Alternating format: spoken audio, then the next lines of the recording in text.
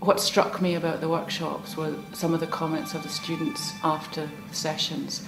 One in particular who said she was able for the first time to feel very comfortable in that kind of situation where she knew very few people, but she was able to open herself up and discover things about herself and about how to build positive relationships in a very short space of time.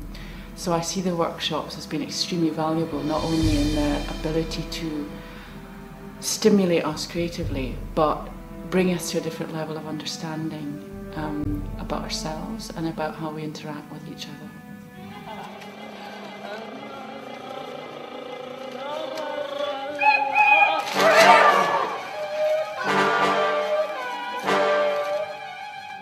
The reliance on technology can sometimes be a disadvantage for students' creativity.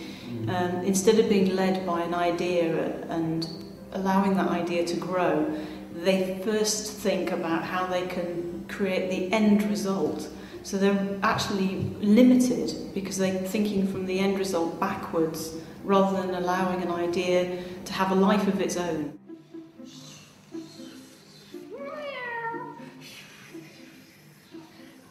First I go to a party with some friends, and then they all decide to leave and go hang out at some tree where everyone is. And then when I get to that tree, I see people smoking pot. I get offered pot, I decline pot. I go home with a friend that also declined pot, and then I fall asleep. It was interesting how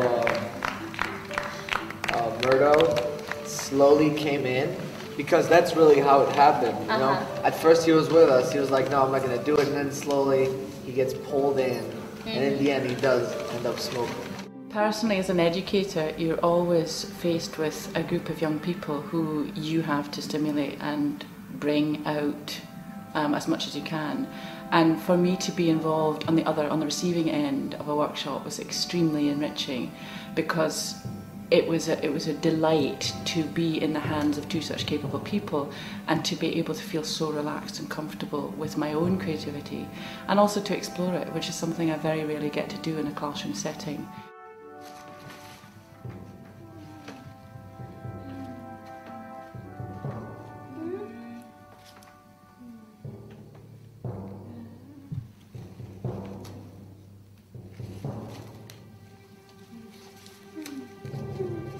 And through just playing with something as simple as a piece of paper and allowing the piece of paper to tell them how it might move, how it might sound, how it might interact with another piece of paper, another character, another body in the space, they can see that anyone at any time is capable of making new stories.